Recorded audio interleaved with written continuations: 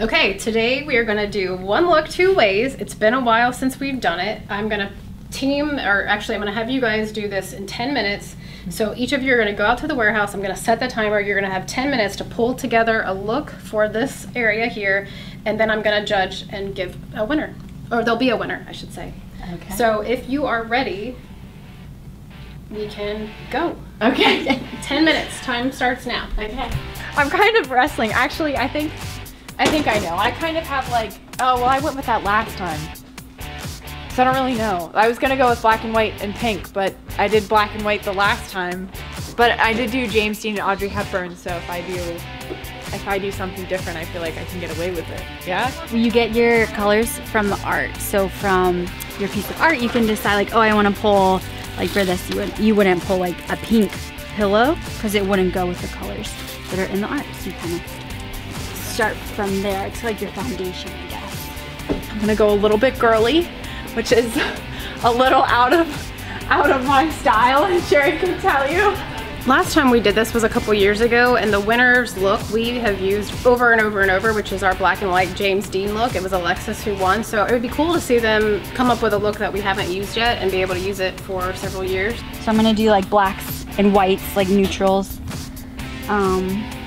Yeah, clean lines, that kind of stuff. 6 minutes.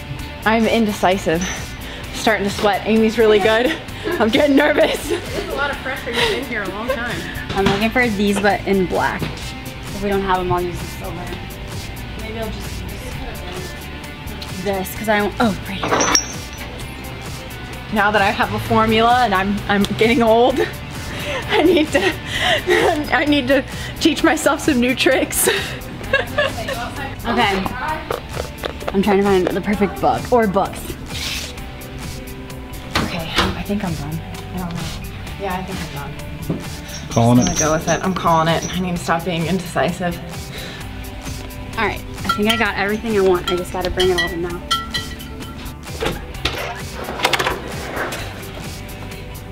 Oh, can you just transfer it out there again? I could. I know, Amy. That's why I picked it. So you want to like help her bring stuff? I know. I wanted to help you get your art too. Like, I'm balancing it out because I've got more weight over here than I do over here with my chair. So I need to make it even.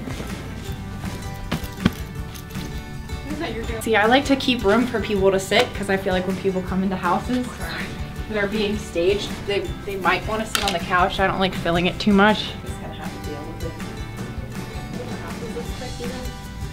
it. No. So I would love to see you guys pull for a job In 10 minutes. Yeah.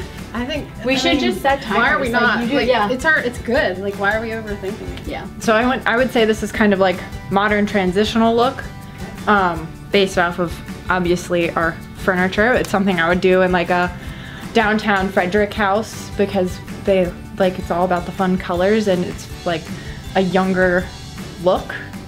But I went with it because I like using the multicolored art because that's something different. It's kind of like the opposite of the look that I went with before. Because the very first time we did this, I went like black and white. And this time it's a little bit more like luxury with my fur throw, and it's a little bit more out of my usual comfort zone. Yeah. I don't know if they'll hang. I don't think we have nails up there for them. I might just have to lean them. I don't know if they'll, if you can put them on the nails that are there and make it look good enough. Oh my gosh, yeah, I remember that. Pillows. We could do like 3 over a couch. Oh, 3 of them like across lengthwise. I like that too. Got some slippage happening.